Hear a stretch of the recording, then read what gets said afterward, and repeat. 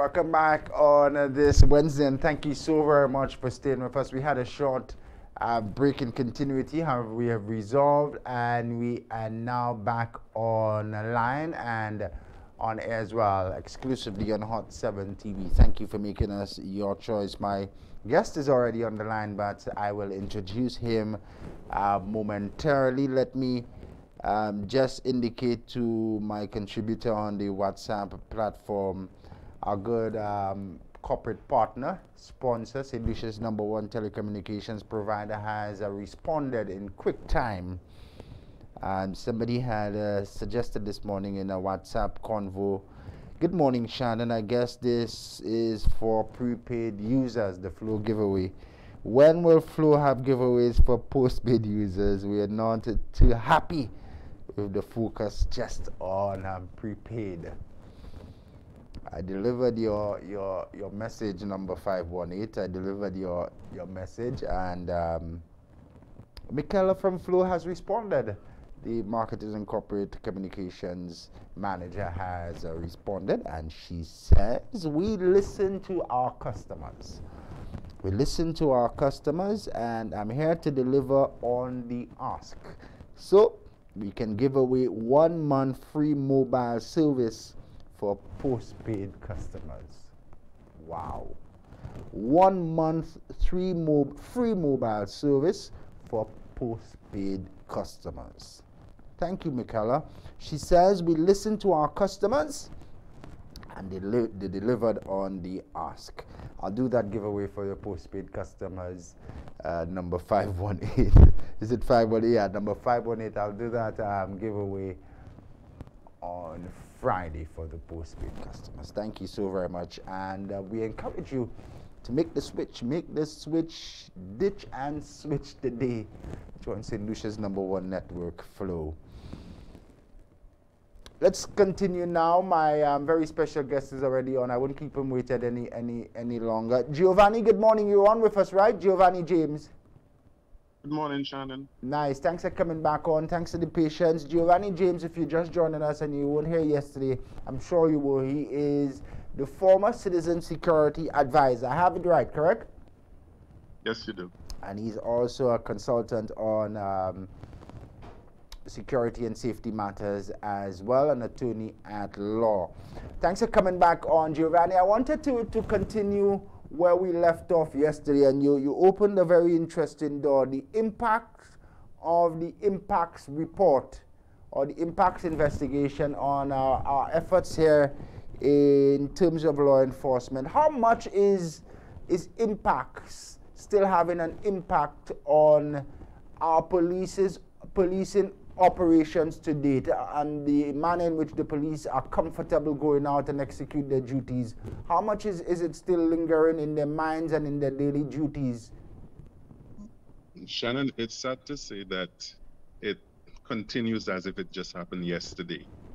Police officers are still very much concerned about the way they go about executing duties, for fear, in many instances, I can say, that there may be some course of action taken against them. Mm-hmm. I mean, impact still has not been resolved. There's still officers who are awaiting decisions in relation to their matters. I can tell you, I have been contacted by some officers who simply want to know what their status is.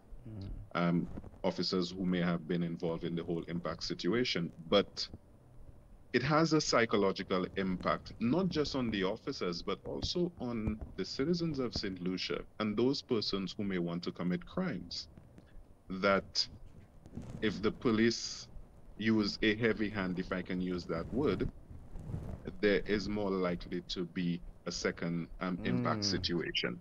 It has caused a lot of confusion in the force. Morale is at its lowest. And I must say, it is something that has developed over time. I mean, when you have officers who are told that they cannot attend training, Mm-hmm.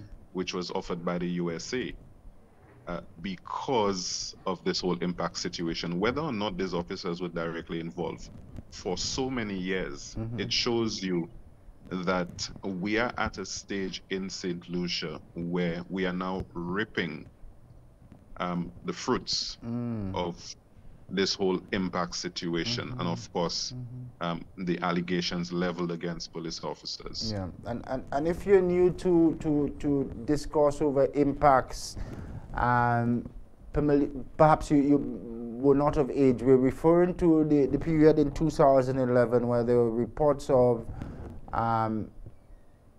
alleged extrajudicial killings by members of the Royal St. Lucia Police Force. Giovani, to your knowledge, why hasn't there been a closure on this matter? Shannon, I wish I knew the answer to that. And I say I wish I knew the answer because we've gotten indications from the Director of Public Prosecutions as it relates to this matter. I think the last I heard DPP speak on this was to exonerate some officers and indicate that charges were likely to be preferred against others. So really, I don't want to sound like I'm passing the buck in terms of answering this question, but perhaps we should get an update, if not from the Director of Public Prosecutions, but from the police or even the government of St. Lucia as it relates to that. Because as long as it continues to hang over the heads of police officers and by extension the Royal St. Lucia Police Force, we are going to continue to have these problems. It is amazing, Shannon, that I wanted to draw some linkage between what is happening now and the impacts report. The intelligence suggests that we've had this firearm issue or firearms coming into St. Lucia as far back as right after the impacts report leading up to now, which suggests that over that period of time, because of the lull in terms of police operations, the uncertainty coming out of impacts, persons seize that opportunity to be able to bring in firearms. So now we have persons with arsenals in St. Lucia, and we say, what are we going to do about it? But what we are facing now, it has been happening for some time. It has been developing. And unfortunately, the police being constrained in terms of acting has resulted in those individuals developing gangs, okay, and the gangs are now very much organized, okay, bringing in weapons, bringing in drugs, and of course, benefiting from crime, which is an area that I hope to touch on today, which is what can we do in terms of taking away the benefit from crime so that persons are dissuaded, especially the young, from going into crime. But impacts has had and will continue to have a major impact, despite the fact that the Americans are now assisting in terms of operations, in terms of training. Right. You made the point earlier, Mr. James, that perhaps members within, and I shouldn't say members, but people within criminal circles are fully aware that because of impacts and the impact that it had, the police are somewhat limited, and if indeed the police use the high-handed and strong approach to come at them, the criminal elements, there is an opportunity for another round of impact, so to speak. Go a lot more deeper into that, and how do you see that really playing out on the streets now with what we're seeing with a lot of violent crimes? Well, Shannon, it stares us in the face every day. I mean, you see it on social media where persons engaged in conflict with police officers, basically taking on the police, regardless of what uniform this officer wears. At one time, by way of example, if the SSU were to be deployed, Shannon, to respond to any scene, criminals, even those, and I don't want to use the word criminals in every aspect, but persons, for example, even those smoking a joint, a marijuana, would dispose of it because the SSU is now out. But now you see persons taking on the police, fighting with the police, insulting the police, and there is nothing for that. And it is only because, in my view, I think it is because the police have had their hands tied behind their backs in relation to being able to deal with individuals. Mm. And I think it is time, for example, Shannon, that police have the use of body cams, Mm-hmm. okay, in terms of dealing with that thing, because it has a dissuasive aspect to it, in that if you are caught blatantly disrespecting the police or not complying with orders, then that is something that can be used as evidence. And it also protects the police. Yeah. Because had we had body cams back then, a lot of the issues that have arisen because of impacts would not be facing us right now. Mm-hmm. So there has been a degrading of the authority that the police once had. Okay, persons are well aware. And I think to some extent, even those who can give instructions to the police are cognizant and cautious in terms of the approach that is taken, for fear that we're going to have another impact situation. Yeah. Because I can tell you, there are police officers who are ready to go out on the streets, okay, and to enforce the law. However, that comes at a cost, in that you have members of the public who will say, well, this is not the type of policing we should expect. We expect a service and not people roughing people up. And I do agree with that. But we have to face, as I started off, we have to face the fact that the police no longer command the respect that they once had. And in fact, it has gotten to a situation where persons no longer have confidence. It is sad to say that, coming from a law enforcement background, but it is evident that police, they no longer have, the public no longer has confidence in the police. And so you have a lot of vigilante justice taking place. Persons are no longer willing to go and report a matter to the police.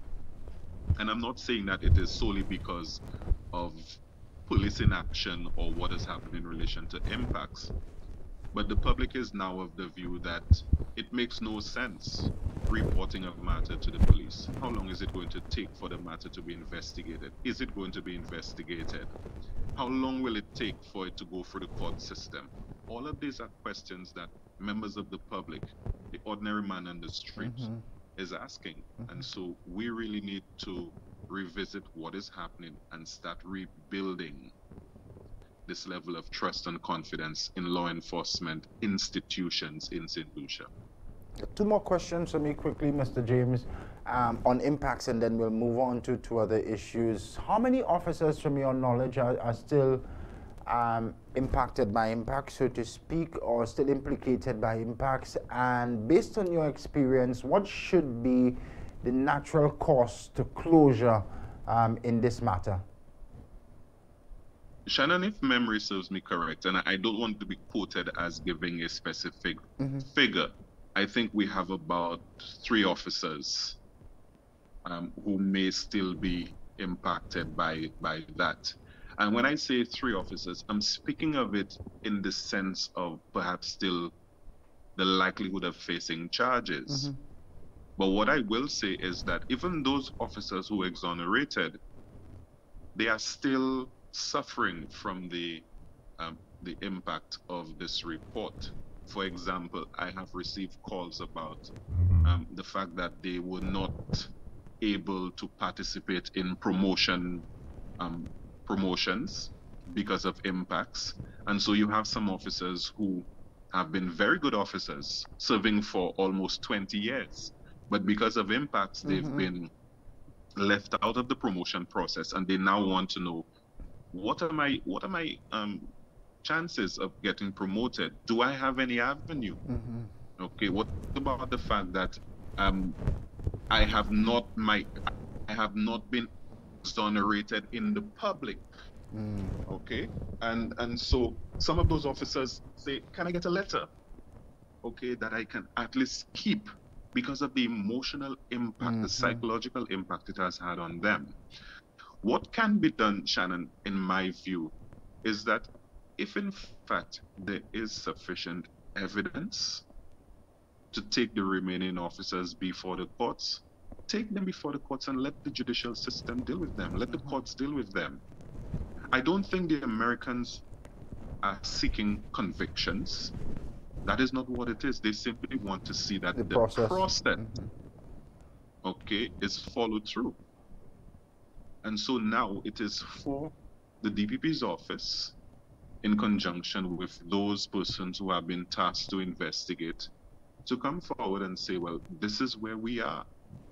And I think as public servants, as persons who are accountable to the public, they should account for what is going on. Lastly, from me on the impacts investigation and on the impacts report. In case you just joining us, Mr. Giovani and James is on with us again this morning. We're continuing on the new cost discourse, focusing on national security matters, citizen safety matters as well, public safety. Giovani James is a former citizen security advisor to the government of St. Lucia. What you just described for the officers who appear to have been exonerated after almost a decade, and the missed opportunities that they would have had since still that there is no clearance for them in the public domain, no exoneration, so to speak, in the public domain, plus the unofficial three who still may be implicated here 10 years after, still no closure and no clear path to justice. Do you expect or anticipate any not a legal challenge, but any legal procedure to be taken against the state by those officers? Any likelihood of that? It is possible, Shannon. I mean, if I have been pushed to simply give some guidance in relation to whether there's any legal recourse, I can anticipate that some officers may actually be contemplating. If not, they may have actually started proceedings. But I'm not in a position to say definitively that yes, proceedings have started, but it is a possibility. Thanks for that update. Let's move on to other matters related to crime and national security here on the island. The discussion has been a very lively one, and people have said in clear terms that crime is a lot more attractive than the proposed social programs by governments. So you have a lot of more youngsters being attracted and gravitating towards criminal gangs and criminal activities as opposed to engagement in the social programs and other initiatives that are available to them. How can we start to take away some of the incentives from the gangs, crack down on their profits so that it is not as it does not come across to be more profitable or beneficial than association with a social social incentive program? Shannon, proceeds of crime legislation, money laundering legislation, that is key.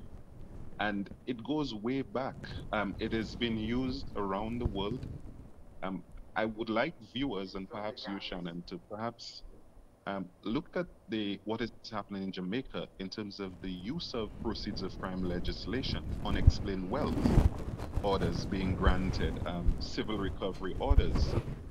It is as simple as, Shannon, I'll give you an example. Someone is found with a large amount of cash and cannot give an explanation as to how they came about this cash. There have been many instances I can tell you where in St. Lucia, millions has been forfeited in terms of cash forfeitures, and that money has been reinvested into crime fighting initiatives.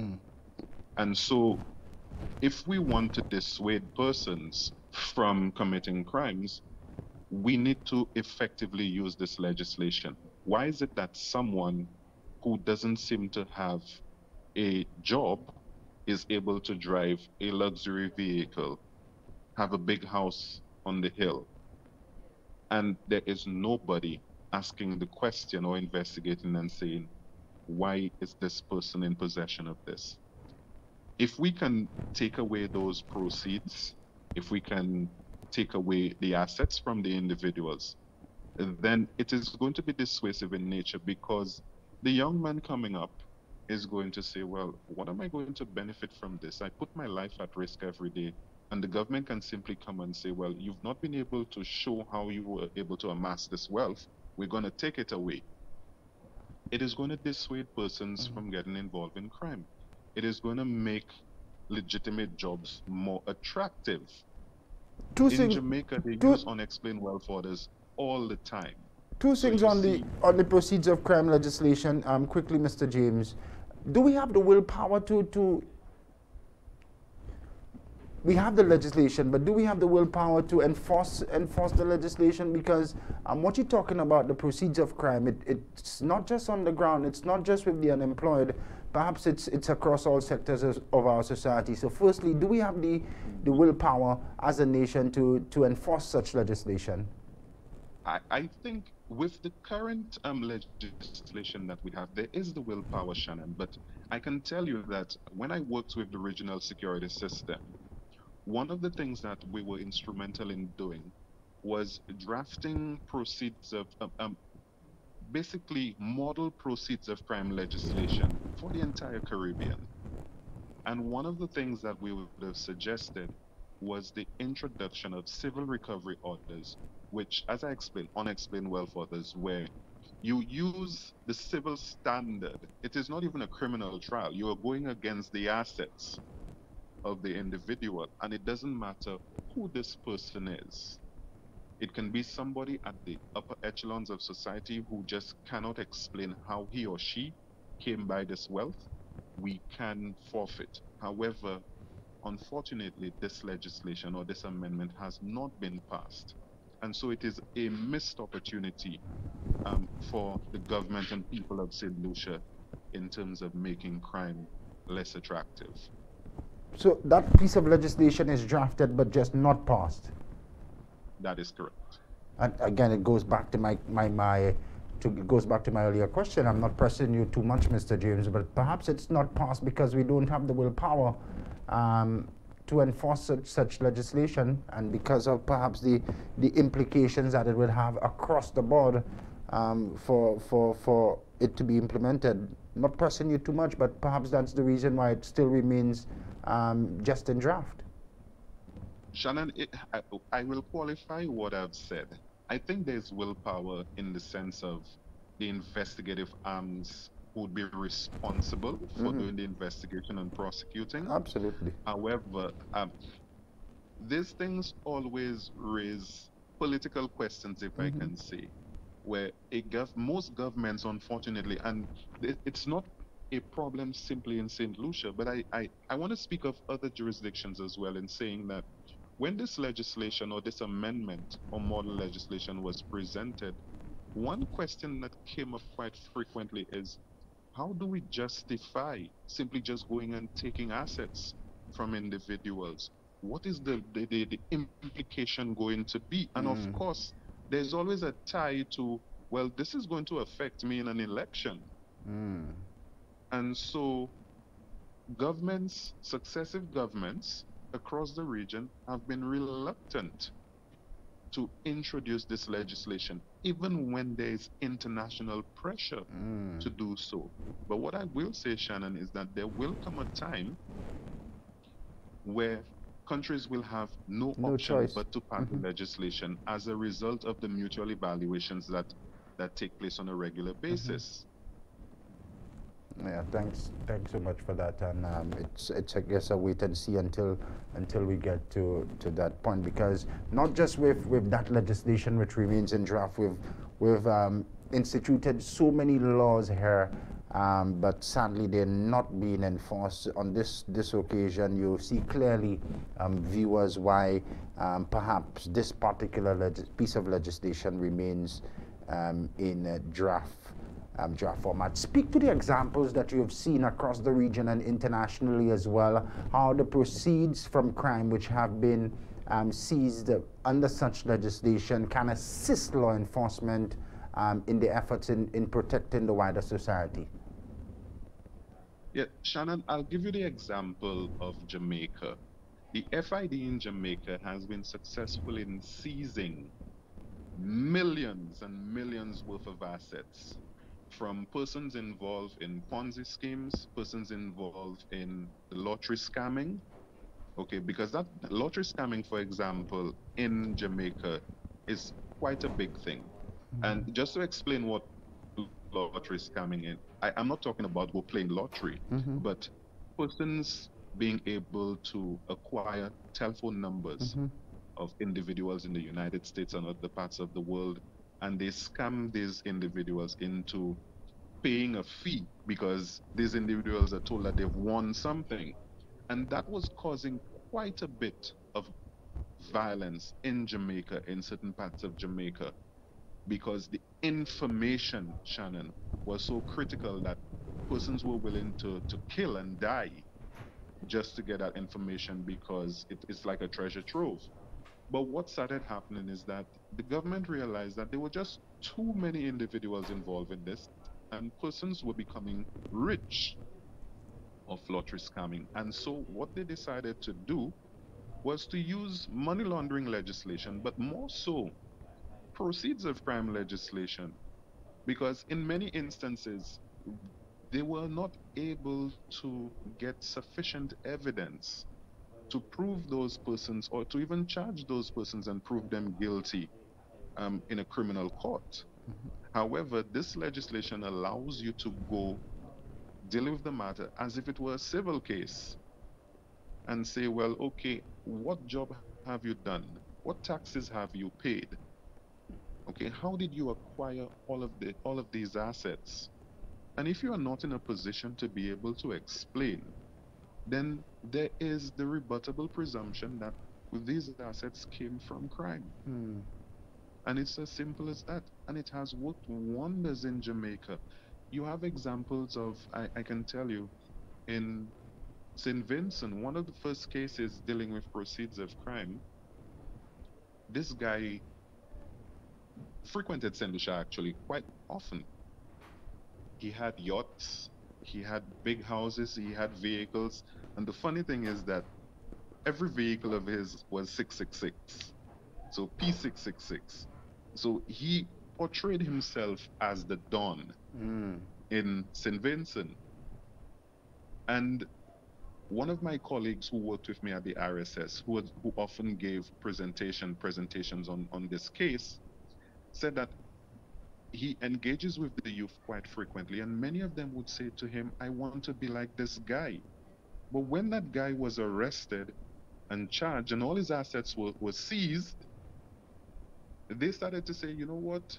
On second thought, I don't want to be like this guy because he's done all of that and he's lost everything. For Mm. what? And so that was the dissuasive nature in it. And these are just two examples. You have it taking place in the Cayman Islands, in the British Overseas Territories, in Dominica. There is proceeds of crime legislation. But what I want to say, Shannon, is that perhaps what we need to see happening in St. Lucia is that there's more publicity Mm. in terms of the successes of our law enforcement authorities. Because I can say to you that in relation to cash forfeiture in the OECS and even Barbados, St. Lucia is the leader. Interesting. We have an excellent team of investigators who've been able to forfeit millions. Okay, and those funds have gone towards the purchase of vehicles Mm-hmm. because the intention is to use those proceeds and put it back Into law enforcement. into law Mm-hmm. enforcement and other crime fighting initiatives. I think you're absolutely correct in saying there's need for greater publicity of those gains, because you pointed to the example in Jamaica where when the youngsters got wind of, well, in St. Vincent and the Grenadines, I think it was, got wind of how the proceeds were seized from that guy who used the 666. They no longer wanted to be like him. So if the stories of those successes locally, where you see in St. Lucia perhaps has the highest levels of forfeiture in the Eastern Caribbean and Barbados as well, are told, perhaps it can have some Yeah. impact in guiding our youngsters away from wanting to be associated with criminal Yeah. gangs. But Shannon, I want to add something to that because there must be a balance. If we are going to take away the incentives for persons to commit crime, we must provide alternatives. Hmm. You cannot take away, it's like you say, you take my bread, so what do I eat? And so it requires us, and I hope I'm not deviating from where you want to go, Oh, but no, it no, no. I'm very requires, much interested in finding out what you think would be an appropriate alternative. Um, yes, it requires state agencies to not come up with social programs that are short-lived in nature, but would give individuals an opportunity to become business owners, entrepreneurs in their own right. mm, And I want to give the example of St. Kitts and Nevis, one of the jurisdictions that I had the fortune of working in. And I can tell you that crime at one time, St. Kitts and Nevis was considered to have the highest homicide rate per capita in the world. It was that high for its population. And what happened is that the government saw the need to invest resources. And that is what we need to see happening in St. Lucia if we want to make any meaningful strides in terms of tackling crime. So the government hired experts to guide its decision making process, okay, in terms of how to deal with gun crime in St. Kitts. They came about with social programs. And I can tell you, if you are to look at the statistics now as it relates to homicides in St. Kitts, it is a lot lower, far lower than what it was before, because they decided to create programs to give people employment. And the way it was done, it may not seem to be a positive move for many, but the way it was done is that the gang leaders were targeted, the heads of the gangs were targeted, and they were told, listen, we need this to stop, and we are willing to provide alternatives. We will help you set up legitimate businesses where your guys can be involved in those businesses. They can work. So things like mm. carpentry, construction, car wash. There are so many different things that one can do, entrepreneurship programs that we can engage our youth in that will see benefits. Now, some may say that the young men now don't want to work, and that may be true. But we are not talking about simply coming up with social programs and not looking at the other aspects. It has to be multifaceted. And the thing is, you're given an option as well. So I have the social program, and we're just using the example of Viewfort here.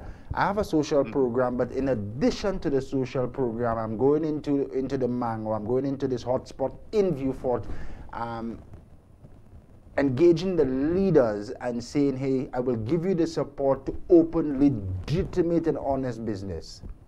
Hmm. That's where you're going. That is pretty much what happened in St. Kitts, Hmm. and it was able to quell the violence that was happening in St. Kitts. Yeah. The government invested in the people because, Shannon, yesterday I said that we need to go and look at the root causes of what is pushing crime in St. Lucia. The unfortunate thing, and I am not political, I'm not partisan, that is not my concern. But I've had the opportunity to speak to various persons, and when you hear persons telling you that they don't know where they're going to get the next meal, when you have a father who has children and the mother is saying, well, where are we getting food? The children are hungry. This man not being able to work is going to turn to crime.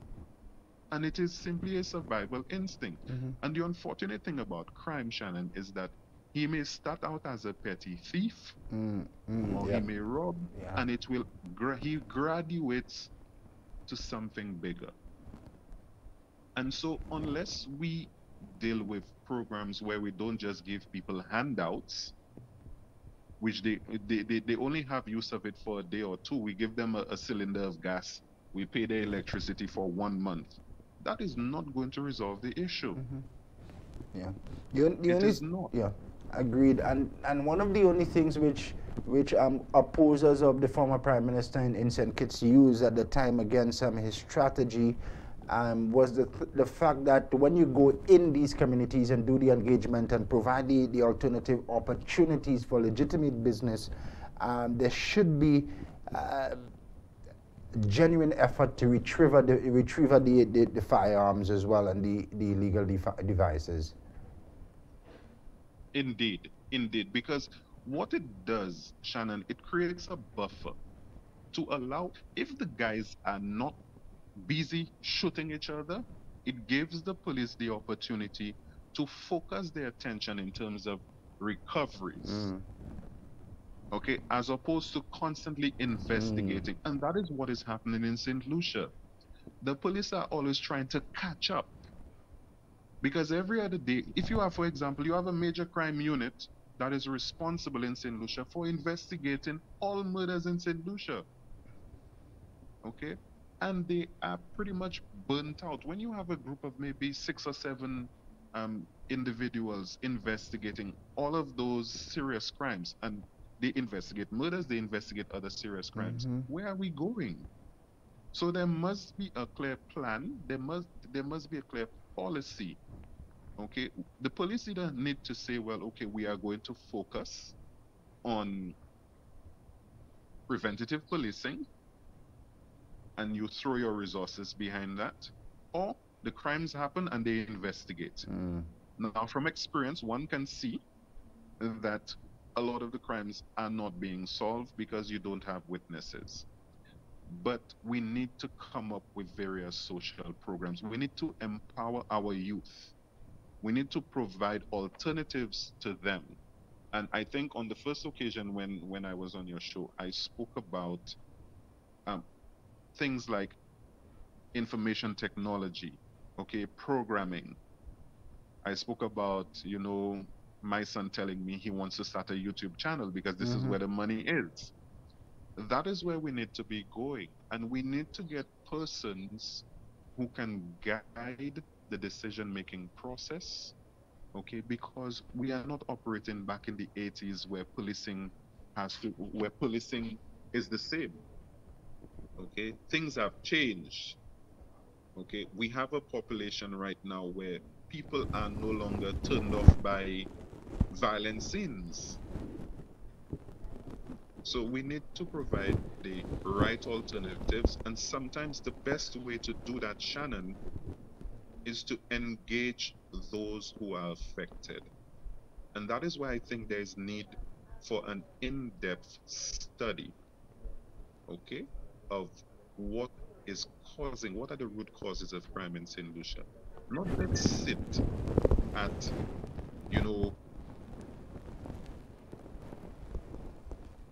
I think we'd have lost connection with Giovani. We will have to re-establish connection with him. Still with us here, St. Lucia. Very interesting discussion. Attorney at law Giovani James. He is also a consultant on security matters as well, and a former national advisor on citizen security and citizen safety here to the government of St. Lucia. We will re-establish connection with him in just a bit. Still with us, it's a very interesting discussion. We're talking all issues of national security. Mr. James, you're back with us.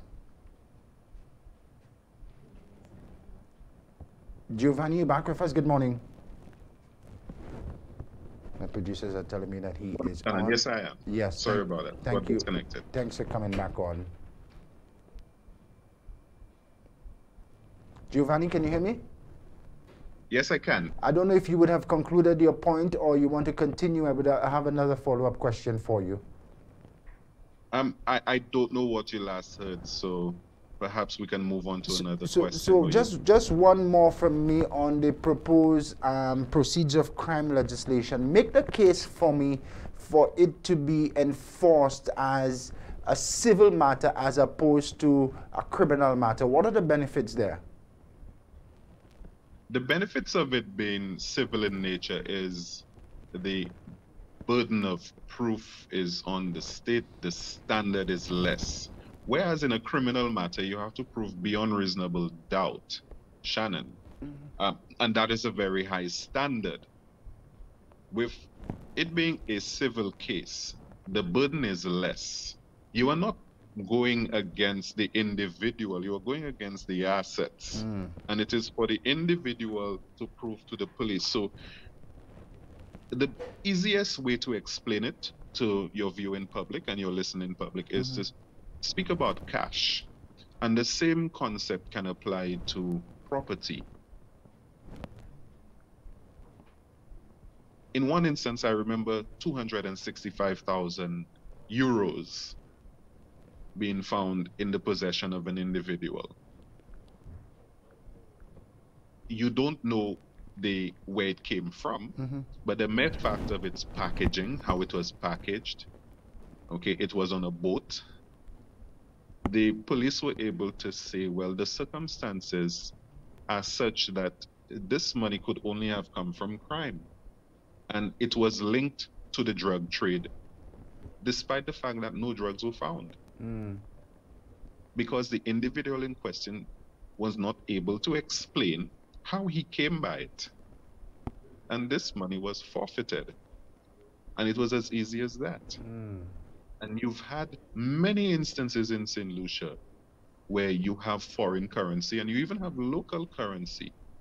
When a financial investigation is conducted, it is a very detailed investigation looking at the individual, their employment background, their financial status, their banking status, their tax status, and saying, well, this person has never paid taxes. His bank account does not reflect regular monies going in and out of his account. We look at his employment background. Okay, he doesn't seem to make much, if at all anything. And so on that basis, we are saying that this money came from crime or was intended for use in crime.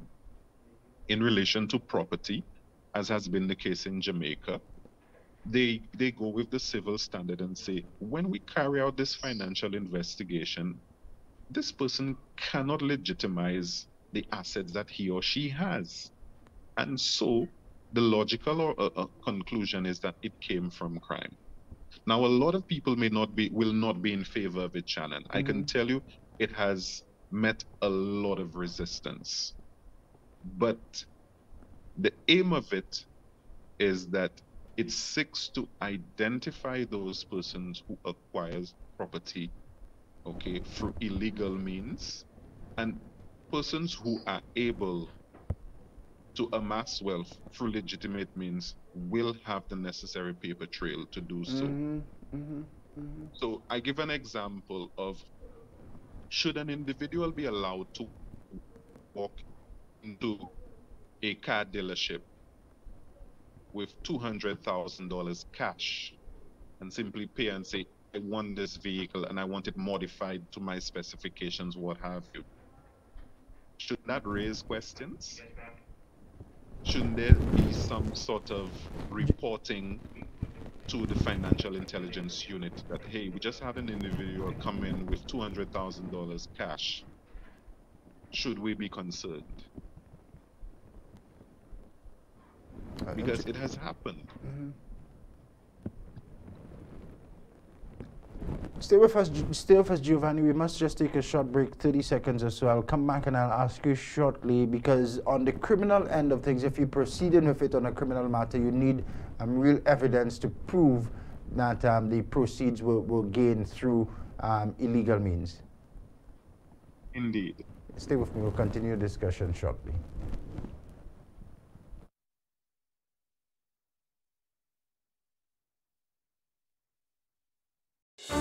Mourning a loss? Hot 7 TV wants to help you celebrate the beautiful memory of your loved one with In Loving Memory, celebrating lives. Whether it's a birthday, a wedding anniversary, or some memorable occasion, or the anniversary of the passing of the dearly departed, Hot 7 TV will create a moving video tribute of that special person, showing how much he or she meant to you. treasured memories, unforgettable moments. Share them with the world and repeat the airing as often as you'd like. Help keep your loved one's memory alive forever in the minds and hearts of all who care.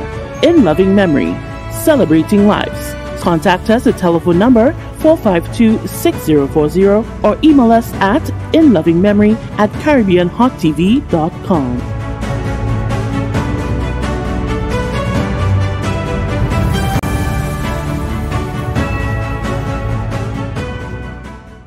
Get your clothes sparkling clean with whiter whites and brighter colors. Use Joby antibacterial washing powder. Ultra concentrated formula gives more washes with brightening factors added to keep your clothes looking new. And with the added organic fabric softener, your clothes will be soft and fluffy. Joby antibacterial washing powder is also effective in stain removal for cleaner, brighter, softer clothes with the sweet scent of early spring morning.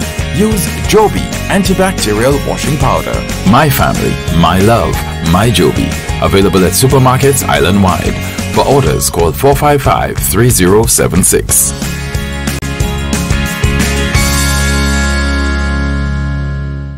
Ooh la la! See what's new at Quartz. We've got great deals on living and dining room sets, appliances, electronics, and smart devices, and more. Shop today with no cash using Quartz Ready Finance, 3 to 48-month payment plans available. Shop in-store or online at shopquartz.com. Come see what's new and take advantage of these great deals only at Quartz. Bringing value home. Conditions apply.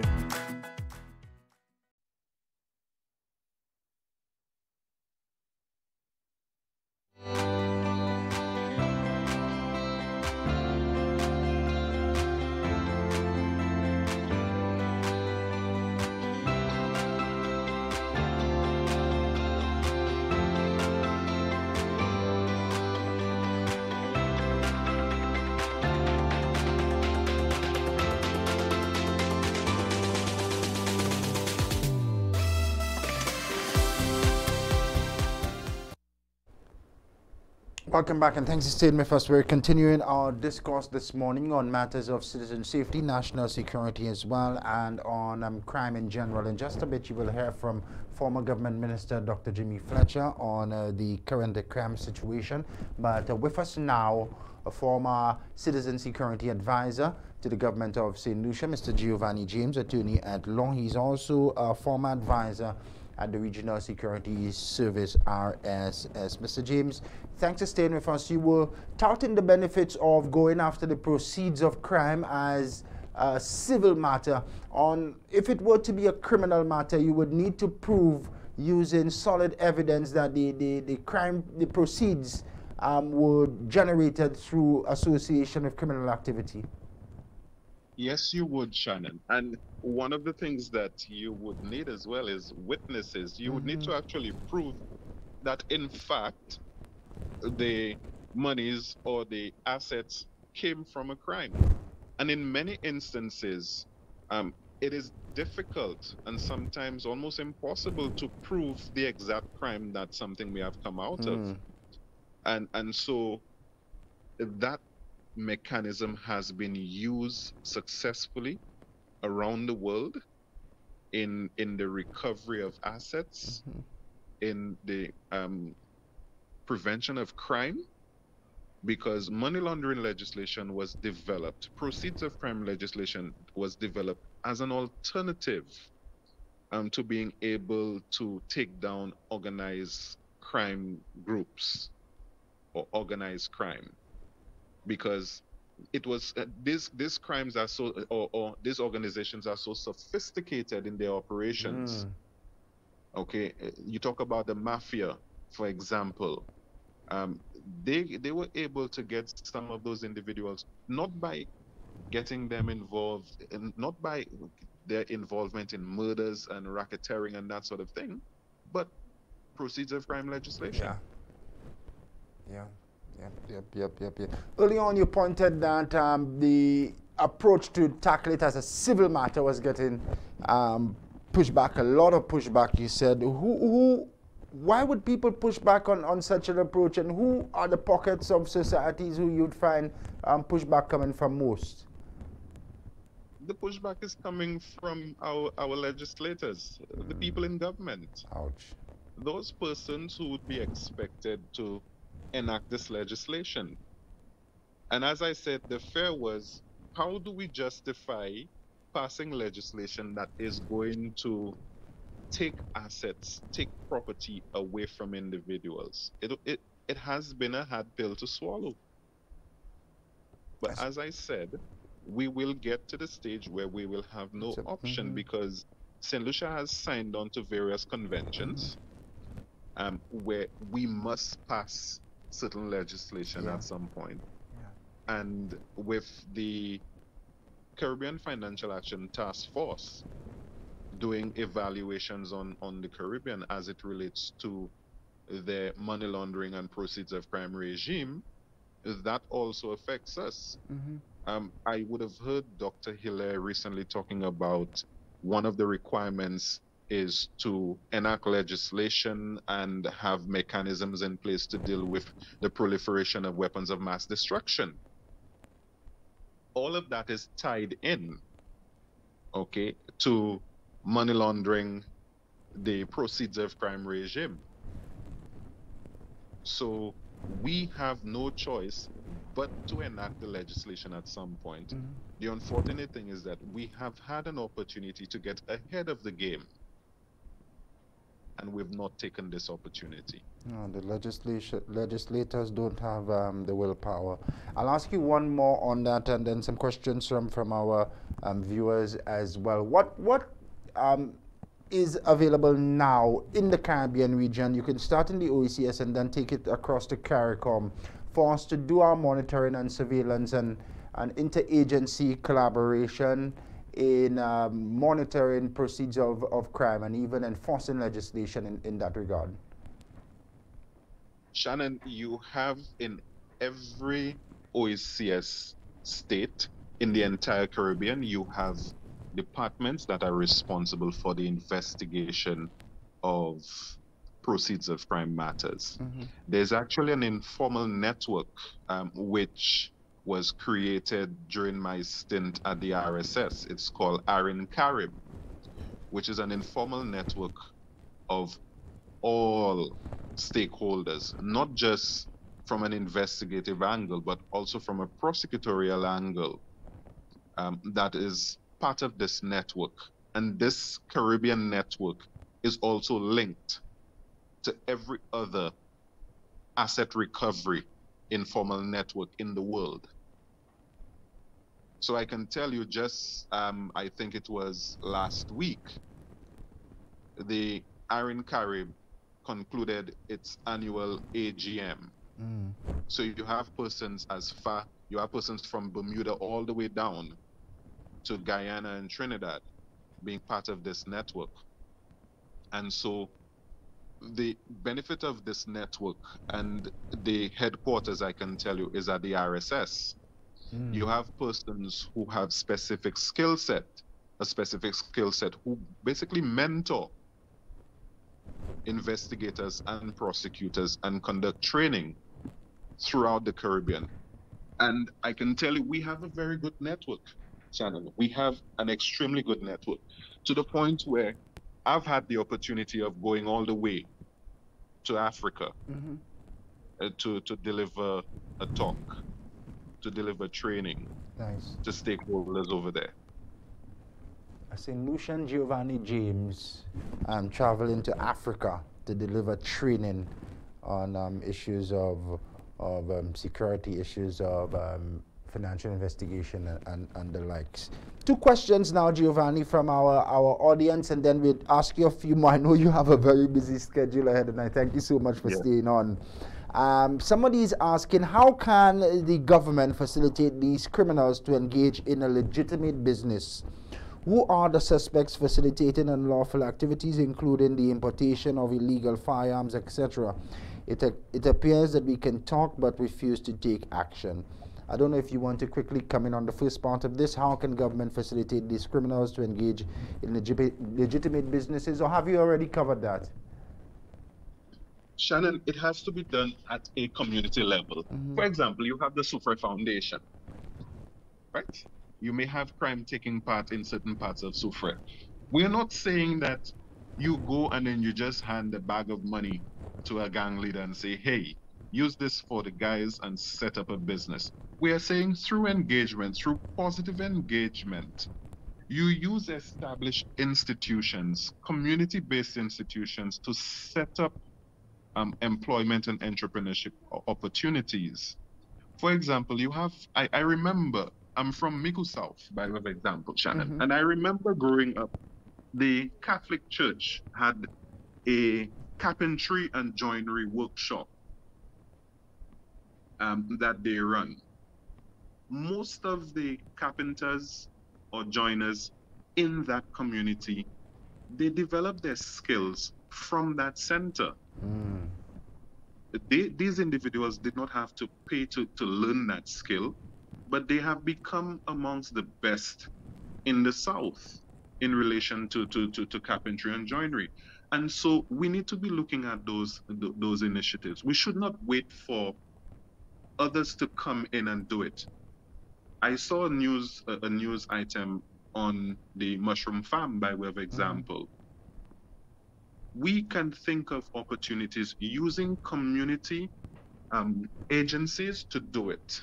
We have institutions like RISE. We have the different clubs in the different communities. Let us utilize them. Let us utilize them. We're not saying give money to the criminals. We're saying provide them with opportunities so that they are going to be engaged positively as opposed to engaging in crime. Yeah. Thanks for that, Giovani. Contribution from our WhatsApp platform.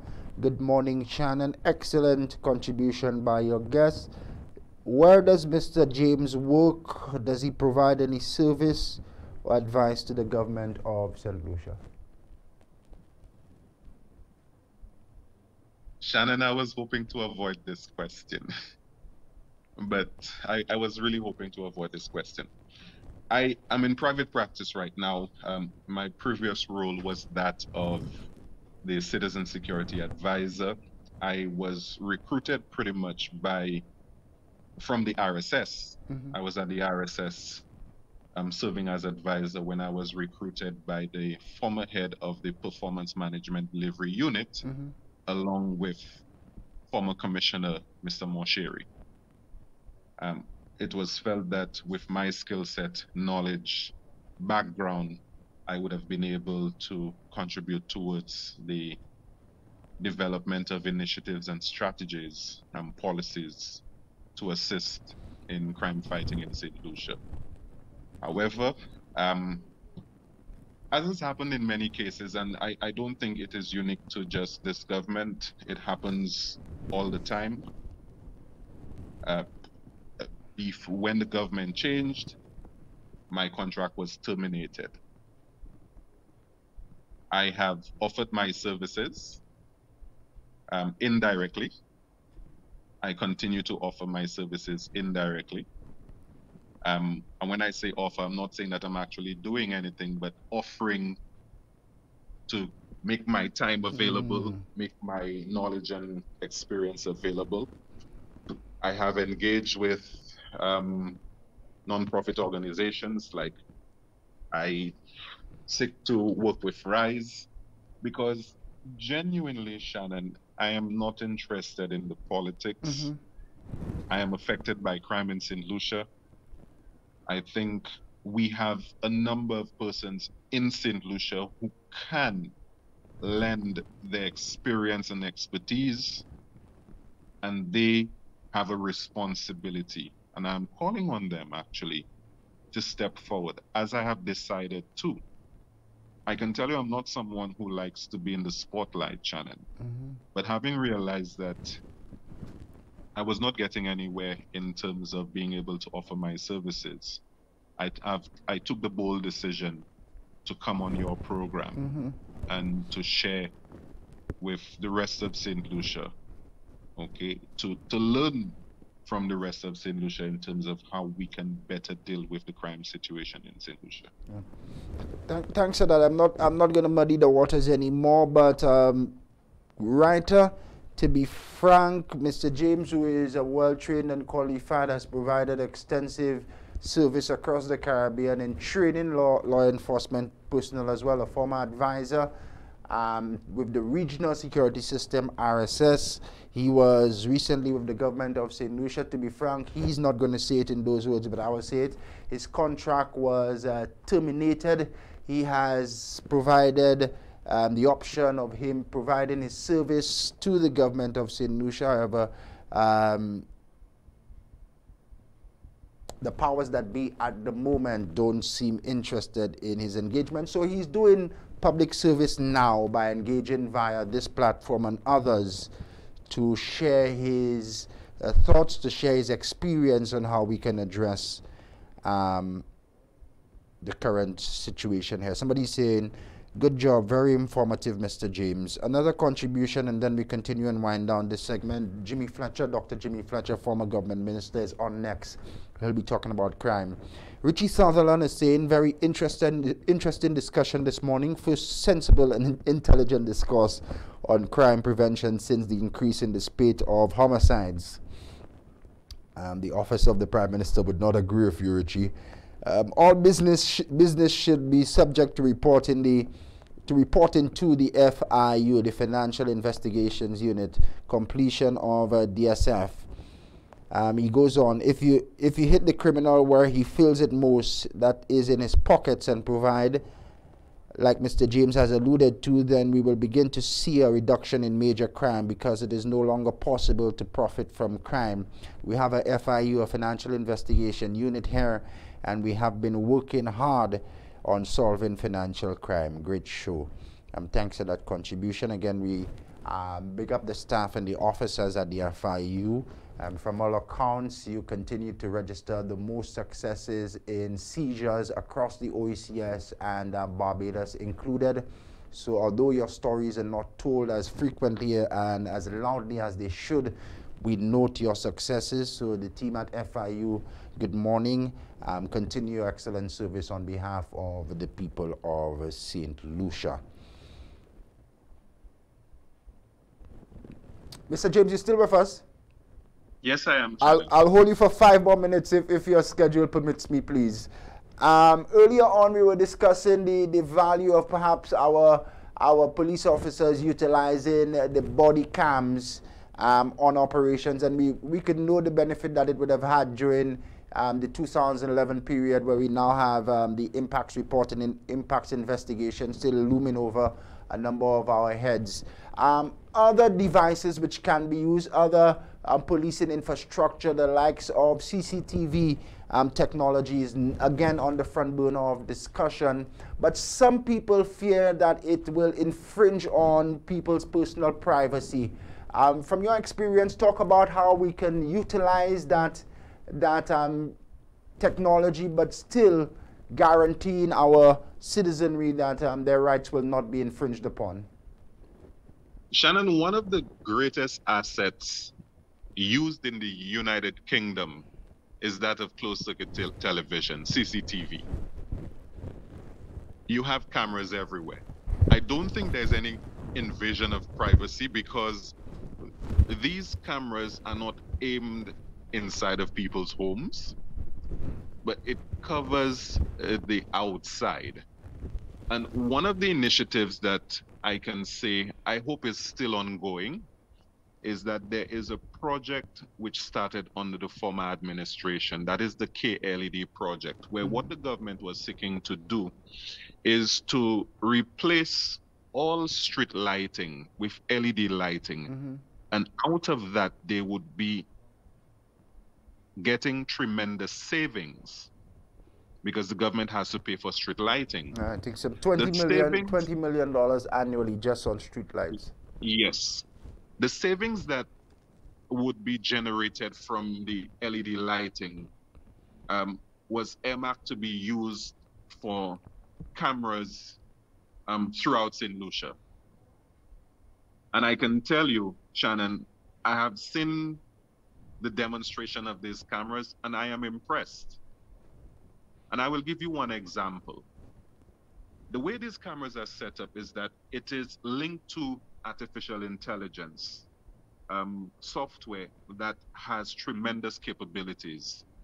If a crime were to be committed in the city of Castries, by way of example, and the individual was described as having a red shirt, black pants, white shoes, you could actually give a command to the software, to the program, asking for it to search for everybody with the description that I've just given. And every single camera would commence searching. So say, for example, this individual were to be walking along Jeremy Street. Yeah. And the crime was committed on the boulevard. But when this person got to the boulevard, this person would have put on a mask or a bandana to cover the face. With the use of these cameras, it would pick up every single individual matching this description.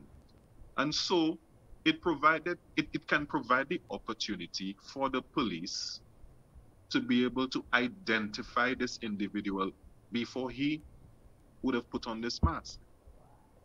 You have what is called ANPR cameras, and the intention of that was to link it to the Department of Transport, where license plates would be scanned by those cameras. And if there is any anomaly, say, for example, the license plate does not match the make, model, description of this vehicle, it would flag it. And so the intention was, and what I want to say is that there was extensive discussion and collaboration with the Royal St. Lucia Police Force in terms of the specifications and what they would have wanted. You have hunter cameras, you have cameras with the capacity to zoom to quite a distance. And so for me, that would have assisted significantly. I also wanted the government to publicize or to come up with duty-free concessions for business owners, for private home owners on security systems, on camera systems, with the one condition that there must be a camera covering the outside or the street area. Shannon, can you imagine the capabilities the police would have? Because these cameras would be running 24/7. The electricity used to run those cameras would not be a cost to the government. That would be incurred by the business owners and civilians, just on the condition that if any crime is committed and your camera were to pick it up, that the police would have access to the footage that they can use. And so I think this would be a brilliant idea. And that the cameras are just one of the initiatives. I can tell you that another initiative that we were looking at, and I'm hoping that it can be implemented, is the use of GPS tracking on all vessels registered in St. Lucia. There was discussion, and what I want to say, Shannon, before I even continue, is that I believe that engagement is key. If the government intends on doing anything that is going to affect a certain sector, that sector should be involved in the discussion and the decision-making process. So I can tell you that we would have had discussions with the fisher folk, for example, as it relates to the installation of GPS tracking on all fishing vessels. There's a dual purpose to that. It would allow for tracking. It would allow for tracking of vessels. It would allow for security purposes in terms of safety and security. Absolutely. We've heard so many times families complaining about relatives being lost at sea. With this sort of GPS tracking, it is satellite tracking. So it reduces the instances of someone being lost at sea and not being able to be found, because you could use this device to send an SOS.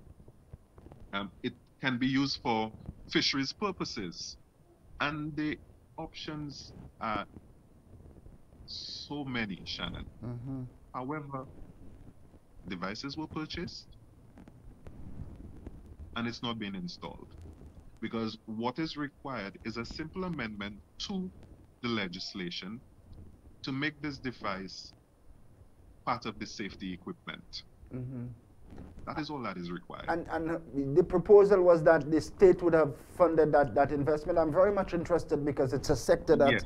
that I am part of now. Consultation would be key, as you spoke of, but I can see the benefit, especially for the safety of fishers who venture out, having such a device in the event that you go adrift or have some engine problems. And on the other hand, it benefits the state because we identify that we have very porous borders, and a lot of the illegal firearms are not coming through the airports, but are rather coming through our porous borders. Many of them extend around the island. So I see the benefit there. Interesting proposal. Consultation would be key. So hopefully we can get an update sooner rather than later on that. One more question, then I'll let you go, Giovani. Recently, the Deputy Prime Minister, also acting right now, Honorable Ernest Hill, Dr. Ernest Hill, had touted that although we are not manufacturers of guns, we still see heavy numbers here. We know where the firearms are coming from. Majority of them are coming from and off the Venezuelan coast. They come from the United States and elsewhere as well. The minister is speaking about lobbying the gun manufacturers and holding them accountable. How far off is that? Shannon, I want to correct something. The intelligence shows that the guns, most of the guns coming into St. Lucia are coming in through our legitimate ports. Our legitimate ports? Yes, via barrels, in appliances. It's coming in through our legitimate ports out of America. Legitimate ports out of America? Yes. There are not many firearms. There are firearms coming in via Venezuela, but the cost of those firearms coming out of the States is next to nothing compared to a Venezuelan vessel coming and dropping off guns. That used to happen maybe 10 years ago. Okay. But now most of the firearms are coming in. For example, you would see most of the seizures taking place at our ports. 9 firearms, 12 firearms.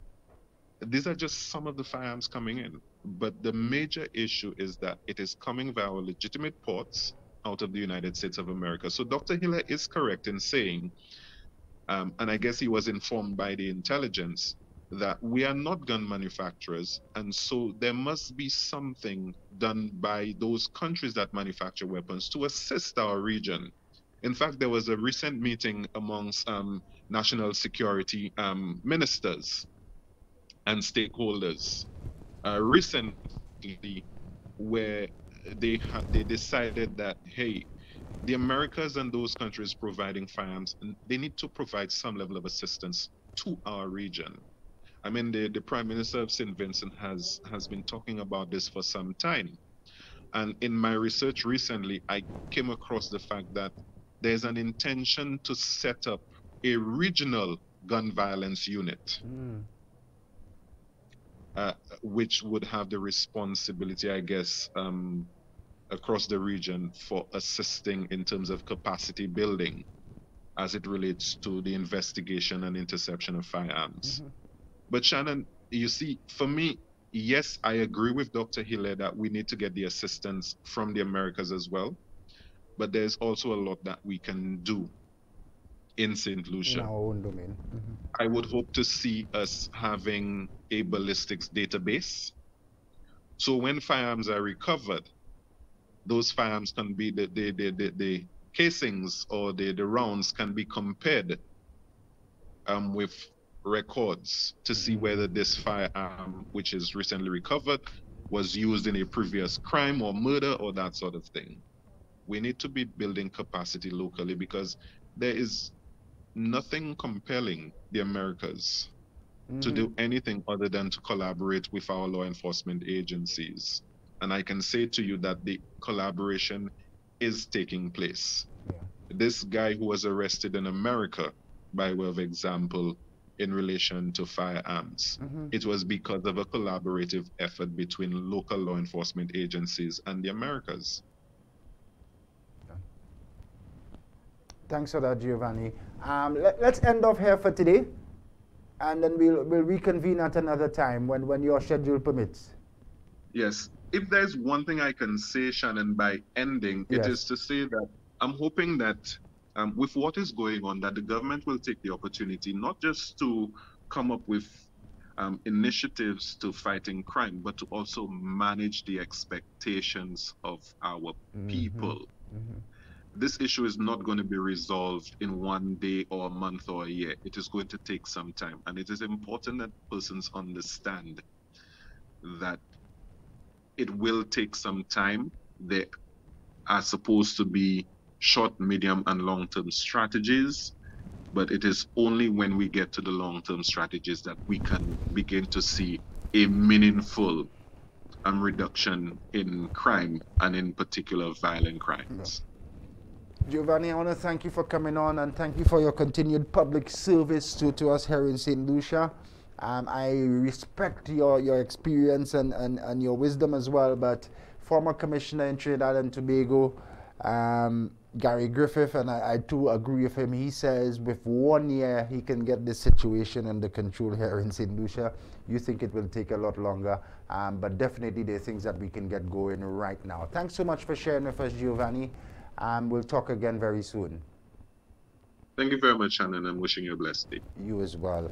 Attorney at law, Giovani James. He's also the former citizen security advisor to the government of St. Lucia. He was also an advisor to the Regional Security Service, the RSS.